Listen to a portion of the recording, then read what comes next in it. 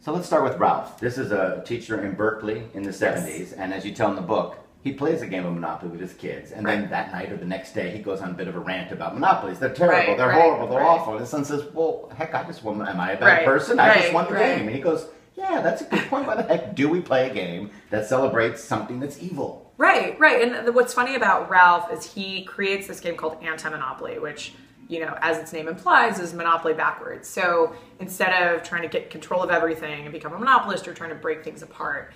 And when he creates this game in the 70s, he doesn't know the history of the game. He thinks, like everybody, Darrow invented it during the Great Depression. And by making this game, he's actually returning it to its like anti-capitalist, kind of edgier roots. But he has no idea. Yeah. He has no idea at the time, which is very funny to me. Right, and he creates this game, and he originally calls it Trust the Bust. Bust the Trust, Bust the Trust, right. He which toys is with a few different names. Literally what it is. And then he comes up with the Catch Your Anti-Monopoly. Right, because he realizes like nobody talks about trust busting the way like, they did in Teddy Roosevelt's day, unfortunately. And he starts to market it locally in San Francisco. Is that right? Correct. And it does really well. I mean, in the second year, he's selling a couple 100,000 copies. That's pretty damn good for a guy that's hand selling his game. Right, and I think that part of, you know, a hit in the board game industry is really rare, but I think part of why Anti-Monopoly did so well is, I mean, think about Northern California in the early 70s. You know, this was a very cynical time, and I think the game really spoke to people then. And one of my other rants is about board games. I think that board games right now are kind of in this place that comic books were in a few years ago, where people didn't see them as artifacts of their time. They didn't see them as these, you know, pieces that can tell us about history and the people that were living in them at the time. And so Anti-Monopoly, I think, like fits in that tradition. To me, it's such a game of the 70s, you know, and of California. And so it really worked, and Nixon was in Watergate, everything was anti-establishment, it worked perfectly, and it was anti-monopoly.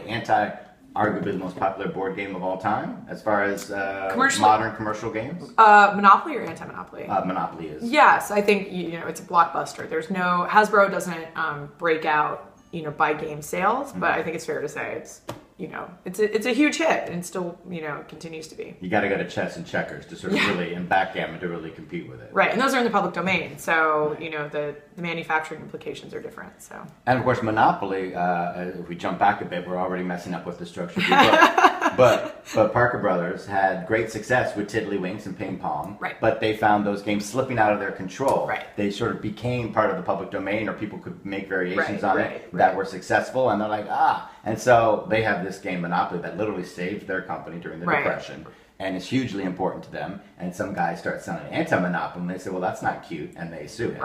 And they, you know, like a lot of companies went after people that they felt like were infringing. So because of Ralph's lawsuit, we know that Parker Brothers reached out to the makers of Spaceopoly. There was a priest making a game called Theopoly who also heard from the company. So, but that's like pretty normal for a company to try and assert their claim. And actually courts look at that. You know, if you're trying to defend your mark, how consistent have you been? So it makes sense that they would do that, right? Because if you don't, then you've given up rights to it. Right, and also you kind of want to cover the waterfront. I could see why lawyers at Parker Brothers would say, we can't just pick on one guy, you know, that makes a game. We need to be kind of keep an eye on this whole. Right, it's not just because it's successful. And that's why you'll find out that Disney sort of clamps down and sends a lawyerly letter to a little nursery school with pictures of Mickey on the side of the building. Right, very similar, for sure. And so they get embroiled in a lawsuit, and it goes on for a long time. It consumes his life. His wife is ill, gets ill during the time. She ends up, we find out, having MS. It's hard on their marriage. It consumes everything about them, including all their money. And there's incredibly dramatic stuff in this lawsuit, which goes all the way to the Supreme Court. I mean, at one point, his son stumbles upon this earlier version of Monopoly. He finds out it looks like Monopoly was not invented by Charles Darrow during the Great Depression, but by this woman called Lizzie McGee. And that same day, the lawyer that's been working side by side with him has a heart attack. Right. There's a lot of really dramatic episodes in this, and I think that you know, a lot of people have told me that Ralph's story feels very cinematic to them. That he's, you know, I think that when you look at stories and you look at kind of who your main characters are, and bad things happen to them, you wonder, like, what does this reveal about them? And I had this question about Ralph and his motives all the time. I thought, like, all these things that happen to them, I know so many people who would drop the lawsuit, or they would take the settlement, or what have you.